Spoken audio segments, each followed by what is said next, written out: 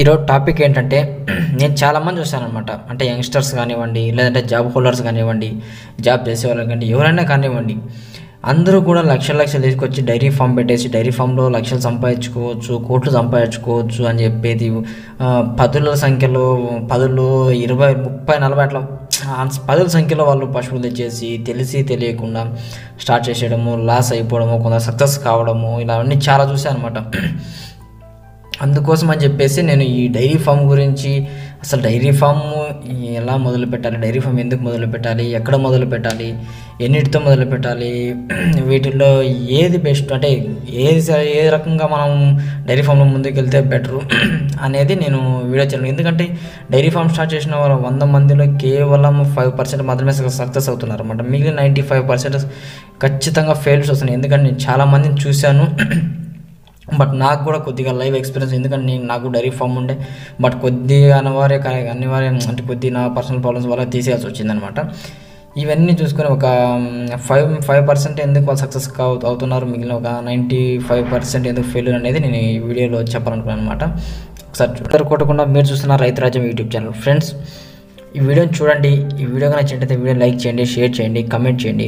Channel మాత్రం subscribe చేసుకోకుండా మర్చిపోకండి. ఎందుకంటే ఇలాంటి ఫార్మింగ్ వీడియోస్ మళ్ళీ నేను చేస్తున్నాను కాబట్టి మీకు మళ్ళీ నేను వీడియో చేసిన వెంటనే నోటిఫికేషన్ రావాలంటే సబ్స్క్రైబ్ చేసుకొని వెంటనే దాని పక్కన బెల్ సింబల్ ట్యాప్ చేసి పెట్టుకొని, ఇంకోటి ఏం చేస్తారంటే ఈ వీడియోను చాలామందికి ఫార్మర్స్ యూజ్ అయ్యే విధంగా ఇలా తెలియకుండా ఫెయిల్యూర్స్ అయ్యేలాగా లేకుండా వాళ్ళకి అవేర్నెస్ కోసం అని చెప్పేసి మీరేం చేస్తారంటే మీ తరపున, నా తరపున నేనైతే హెల్ప్ చేస్తాను, మీ తరపున మీరు చేయాల్సింది ఏంటంటే చాలా గ్రూప్స్ ఉన్నాయి కదా, ఫేస్బుక్ ఉంది, ట్విట్టర్, ఇన్స్టా ఉంది, టెలిగ్రామ్, ఇలాంటి గ్రూప్స్ అన్నింటిలో కూడా షేర్ చేయండి. అలాగే మీకు తెలిసిన రైతులందరికీ కూడా ఈ విషయం చెప్పండి. ఇట్లా ఈ ఛానల్లో ఇట్లా వీడియోస్ వస్తాయి, సబ్స్క్రైబ్ చేసుకుని చెప్పండి.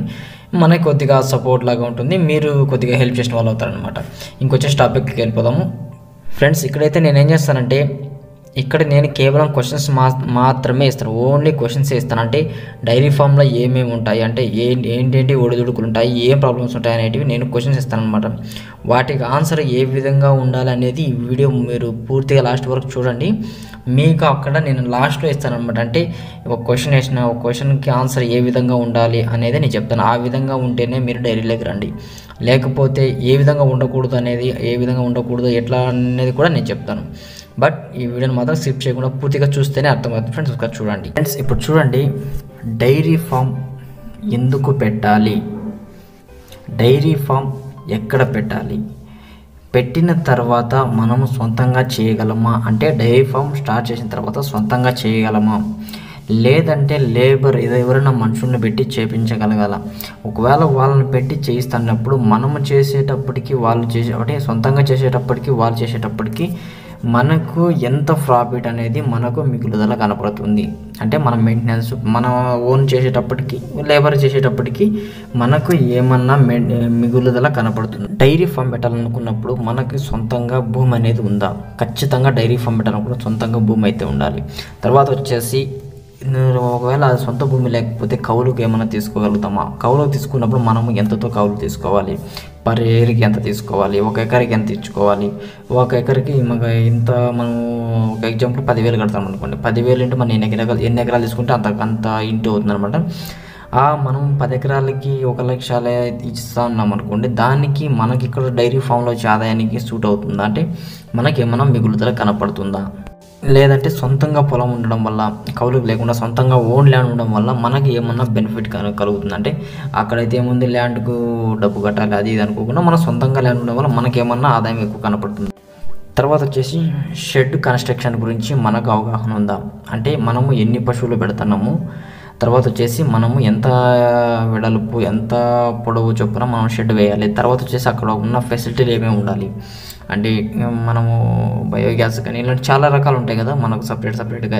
దాని నుంచి డైరీ ఫామ్ నుంచి చాలా బయో ప్రొడక్ట్స్ తీయచ్చు అనమాట. అట్లా మనం ఏమన్నా చేయగలమా? తర్వాత వచ్చేసి షెడ్ దగ్గరికి మనం డైరీ ఫామ్ పెట్టే షెడ్ దగ్గరికి కరెంటు సప్లై, పవర్ సప్లై ఉందా, తర్వాత వచ్చేసి రవాణా సౌకర్యం ఉందా, లేదా రవాణా సౌకర్యం, పవర్ సప్లై అనేది చాలా ముఖ్యం అనమాట. ఇవి రెండు చూసుకోవాలన్నమాట. ఇవన్నీ చూసుకున్న తర్వాత మనం మెయిన్ ఏమొస్తుందంటే మన ఫామ్ అనగానే పశువులు కదా మెయిన్, చాలా మెయిన్ అవే కదా. పశువులు అంటే ఏంటి, గేదెలైనా కానివ్వండి, ఆవులైనా కానివ్వండి. ఒకవేళ మనం ఏంటంటే పశువులు ఫర్ ఎగ్జాంపుల్ గేదెలు తీసుకున్నాం అనుకోండి. గేదెలు అయితే ఏంటి తీసుకుంటారు, ముర్రా తీసుకుంటారా, గ్రేడ్ తీసుకుంటారా, లేదంటే ఈ మధ్య బాగా ఫేమస్ అయిన బున్ని తీసుకుంటారా, అది మీ చాయిస్ అనమాట. ఒకవేళ అవే తీసుకున్నారంటే ఎన్ని తీసుకోవాలి, ఎంత కాస్ట్ పెట్టాలి, ఎక్కడి నుంచి తెచ్చుకోవాలి, ఏ బ్రీడ్ అయితే ఎక్కడి నుంచి బాగుంటుంది, ఏ ఏరియా బాగుంటుంది అనేది ఖచ్చితంగా మనం సెలెక్ట్ చేసుకోవాలి. ఎందుకంటే ఒక్కొక్క జాతి ఒక్కొక్క రకంగా మిల్క్ యిల్డింగ్ ఉంటుంది అనమాట. ముర్రా ఒక రకంగా ఉంటుంది, గ్రేడెడ్ ముర్రా ఒక రకంగా ఉంటుంది, బున్ని ఒక రకంగా ఉంటుంది, మామూలు నాటు గేదెలు ఒక రకంగా ఉంటుంది అనమాట. అవి సెలెక్ట్ చేసుకోవాలి. ఎందుకంటే మనం పెట్టే మేతలకి, మనం ఇచ్చే దానాకి, మనం ఫీడింగ్ ఖర్చుకి, మనం లేబర్ మెయింటెనెన్స్కి, A to Z మన మెయింటెనెన్స్ అన్నిటి పోను మనకి ఏమైనా మిగులు కనపడుతుందా అనేది మీరు సెలెక్ట్ చేసుకోవాలి. తర్వాత ఒక ఎగ్జాంపుల్కి వచ్చేసి ఆవు తెస్తుంటారు అనుకోండి. ఆవులు అయితే ఏం తెచ్చుకుంటారు, హెచ్ఎఫ్ఆ, లేదంటే జెర్సీనా, లేదంటే మన దేశీ కౌస గిర్ తెస్తున్నారా, షాహివాల్ తెస్తున్నారా, కాంక్రియా తెస్తున్నారా, ఒంగోలు, ఇలాంటివన్నీ సోన్స్ ఉంటాయి కదా. ఒకవేళ ఎగ్జాంపుల్ జెర్సీ తెస్తానంటే ఎక్కడి నుంచి, బ్రీడ్ ఎక్కడ బాగుంటుంది. ఒకేలా జెర్సీ తెస్తానంటే ఎన్నో లాక్టేషన్ తేవాలి, ఎక్కడి నుంచి తెచ్చుకోవాలి, బ్రీడ్ ఎక్కడ బాగుంటుంది, ఏ లాక్టేషన్ తెస్తే మనకి మంచిగా మిల్క్ ఈల్డింగ్ ఉంటుంది.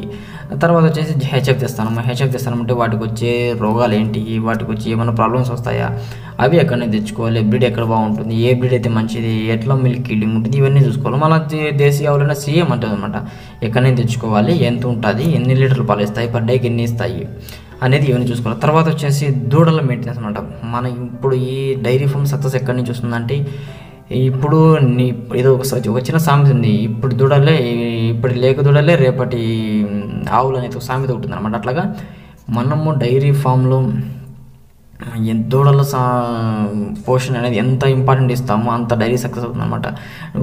దూడల పోషణ గురించి అవగాహన ఉంది, వాటి తల్లుల పోషణ గురించి అవగాహన ఉంది. తర్వాత వచ్చేసి పాలు తీసేదానికి మిల్క్ అంటే ఎక్విప్మెంట్స్ తెచ్చుకుందామా, లేదంటే ఓన్గా మనమే సొంతంగా పెండగలుగుతామా, ఇవన్నీ క్యాలిక్యులేట్ చేసుకోవాలి. తర్వాత వచ్చేసి గేదెలైనా కానివ్వండి, పశువులైనా కానివ్వండి, మనము పెట్టే తిండికి ఇక్కడ మనకు సొంతంగా మిల్క్ అంటే పాలు గేదెల నుంచి కానీ ఆవుల నుంచి అయినా కానీ పాలే కదా, పాల నుంచి కాబట్టి మనకు లేదంటే బై ప్రొడక్ట్స్ చేసుకుంటే చాలా ఉన్నాయన్నమాట. మనకు ఎగ్జాంపుల్ పాలు తీసుకున్నాం, పాలను మనము ఇట్లా ఓన్గా అమ్ముకుంటామా, లేదంటే కేంద్రానికి లేదంటే ప్రైవేట్ వ్యక్తులకి వేస్తామా. ఒకవేళ ప్రైవేట్ వ్యక్తికి వేస్తామంటే మనకు ఏ విధంగా ఆదాయం ఉంటుంది, సొంతంగా అమ్ముకుంటే మనకి ఎంత కన్వీనెంట్గా ఎంత డబ్బు అయితే రాగలదు. ఎందుకంటే మనం పెట్టే తిండికి, పశువులు మెయింటెనెన్స్కి అన్ని పోను మనకి ఏమైనా మిగులుదల కనపడుతుందా. తర్వాత వచ్చేసి మంత్లీ ఎంత మెయింటెనెన్స్ ఖర్చు వస్తుంది, ఎందుకంటే వాటి రోగాలకి, జబ్బులకి, సమస్యలకి ఎంత పర్ మంత్కి ఎంత తీసేయచ్చు, లేబర్కి ఎంత తీసేయాలి, మనం మెయింటెనెన్స్ ఎంత తీసేయాలి, ఇవన్నీ పరిగణలోకి తీసుకోవాలన్నమాట. తర్వాత వచ్చేసి దూడలు పుట్టిన తర్వాత ఎన్ని నెలలకి ఎదకొస్తాయి, ఎన్ని నెలలకి ఎద వచ్చిన తర్వాత ఎప్పుడు ఏ చేపియాలి, దూడలు ఏ విధంగా పెంచాలి, మనం తర్వాత వచ్చేసి ఎట్లా బ్రీడ్ సెలెక్ట్ చేసుకోవాలంటే మన దగ్గర పుట్టిన దూడలు ఇది మంచి దూడ అని ఏ విధంగా మనం సెలెక్ట్ చేసుకోవాలి, వాటి మెయింటెనెన్స్, ఇవన్నీ మనం చెక్ చేసుకుంటా ఖచ్చితంగా ఇవన్నీ నోట్ చేసుకోవాలండి. తర్వాత వచ్చేసి డైరీ ఫామ్ అనగానే చాలా మెయిన్ ఇంపార్టెంట్ అంటే గడ్డి అని, పచ్చి గడ్డి కానీ, ఎండుగడ్డి అయినా కానివ్వండి, లేదంటే దాన అయినా కానివ్వండి, ఏ గడ్డి వెరైటీ వేసుకుంటే మనకు మంచిగా ఉంటుంది, మంచి దిగుబడి ఇస్తుంది. మనకు ఎండాకాలమైనా కానివ్వండి, వర్షాకాలమైనా కానివ్వండి, లేదంటే మామూలుగా ఏ కాలమైనా కానీ అన్ని రకాల సీజన్లలో మనకు అన్ని రకాల వాతావరణాన్ని తట్టుకొని ఏ గడ్డి వెరైటీస్ ఉన్నాయి, మంచి వెరైటీస్ ఉన్నాయి. ఆ తర్వాత వచ్చేసి పచ్చి మేత కాకుండా ఎండు మేత ఎక్కడ మనకు తక్కువలో దొరుకుతుంది. తర్వాత వచ్చేసి మనకు హెడ్ జులూసన కానీ ఇలాంటి చాలా రకాలు ఉన్నాయి అనమాట. గడ్డి జాతుల మీద ఖచ్చితంగా అవగాహన ఉందా అంటే మనకు అవగాహన ఉందా. తర్వాత వచ్చేసి మనకు దానాలు మనం ఏ విధంగా ప్రిపేర్ చేసుకోవాలి. తర్వాత వచ్చేసి వీటికి కాల్షియం, మినరల్ మిక్చర్ ఇవన్నీ చాలా ఉంటాయి కదా. ఇవన్నీ కూడా అంటే పచ్చిమేత దానాలు అవన్నీ ఒకైతే, తర్వాత వాటి మెయింటెనెన్స్ అనమాట. పాలు ఇచ్చే కొద్దీ పశువు లోపల ఖనిజాలు అని అన్బ్యాలెన్స్ అవుతాయి కాబట్టి అవన్నీ మనం ఫుల్ఫిల్ చేయాలంటే చాలా రకాల మినరల్స్ యూజ్ చేయాలన్నమాట. అవన్నీ మనము యూజ్ చేయగలుగుతామా. తర్వాత వచ్చేసి మనకు ఇవన్నిటికంటే పెద్ద సమస్య ఏంటంటే వాటర్ మేనేజ్మెంట్ కరెక్ట్గా ఉందా, పవర్ సప్లై ఉందా. తర్వాత వచ్చేసి మన దగ్గరకు వచ్చిన లేబర్స్ మనకు ఖచ్చితంగా వర్క్ చేస్తారా, మనం సొంతంగా చేసుకుంటామా, చేసుకోవాలి. లేబర్స్ వచ్చినట్టు వాళ్ళు మనకు ఖచ్చితంగా నమ్మకంగా ఉంటారా. అంటే ఎన్నో సమస్యలు ఉన్నాయి. నేను చాలామంది చూశాను అనమాట. బ్రదర్ మన షెడ్లోకి వచ్చారు, బట్ దూడలు చంపేసి నా దగ్గర డబ్బు తీసుకొని వెళ్ళిపోయారు. అట్లా నమ్మకమైన వ్యక్తులు దొరుకుతారా అలాంటివన్నీ మీరు ఖచ్చితంగా గుర్తుపెట్టుకోవాలన్నమాట. ఇంతవరకు చెప్పినవన్నీ కూడా నేను పర్సనల్గా ఎక్స్పీరియన్స్ చేసినవి, నా సబ్స్క్రైబర్స్, నా గ్రూప్స్, ఇవన్నీ వీళ్ళు చెప్పిన ప్రాక్టికల్గా నిరూపించబడినవి మాత్రమే నేను ఇక్కడ క్వశ్చన్స్ ఇచ్చానమాట. బట్ ఇప్పుడైతే మీకు వీటికి ఏ విధంగా ఆన్సర్ తెలియాలనేది నేను ఆల్రెడీ ఫస్ట్ చెప్పాను అనమాట. లాస్ట్ వీడియో చూడండి అనేది. ఎట్లా అంటే ఇప్పుడు నేను చెప్పేది ఏంటంటే ఎంతసేపు అయినా కానివ్వండి డైరీ ఫామ్లో 100% పక్కా ఉంటేనే మనం సక్సెస్ అవుతాం అన్నమాట. అది ఏదైనా కానీ పశువులైనా, ఆవులైనా కానీ, గేదెలైనా, ఏదైనా మీ చాయిస్ అది. పక్కా ఇప్పుడు నేను ఎట్లా ఆన్సర్ చెప్తానంటే మీకు క్వశ్చన్ ఇస్తాను కదా. ఇప్పుడు డైరీ ఫామ్ గురించి మీకు అవగాహన ఉందా అంటే మీకు ఆన్సర్ మైండ్లోకి ఏం రావాలి? ఈ క్వశ్చన్స్ అన్ని మీకు ఎట్లా తెలుసుంటాయి అంటే ముందుగానే మీరు కన్నా ఈ క్వశ్చన్స్ వింటూ ఒకసారి మీరు రివైండ్ చేసుకోండి. ఇప్పుడు ఏ విధంగా ఆన్సర్ రావాలంటే ముందు ఒకటి, డైరీ ఫామ్ పెట్టాలనుకుంటున్నారా? ఎస్, నేను పెట్టాలనుకుంటున్నాను. డైరీ ఫామ్ వచ్చి మీకు అవగాహన ఉందా? ఎస్, నాకు అవగాహన ఉంది. డైరీ ఫామ్లో మీరు సక్సెస్ అవుతారు? ఎస్, నేను సక్సెస్ అవ్వగలను. పశువుల మీద మీకు పశువులకు వాటికి వచ్చే వ్యాధులకి, వాటికి మెయింటెనెన్స్కి మీకు అంటే వాటి మీద అవగాహన ఉందా? మినిమం నాలెడ్జ్ ఉందా? లేదంటే గడ్డి జాతుల మీద అవగాహన ఉందా? దూడలు పెంచగలుగుతారా? ఎస్, నేను పెంచగలుగుతాను. నువ్వు పాలు పిండగలుగుతావు? ఎస్, నేను పాలు పిండగలుగుతాను. అనే విధంగా మీకు ఆన్సర్లు మీ మైండ్లో వచ్చినాయంటే మీరు కళ్ళు మూసుకొని డైరీ ఫామ్ స్టార్ట్ చేయండి.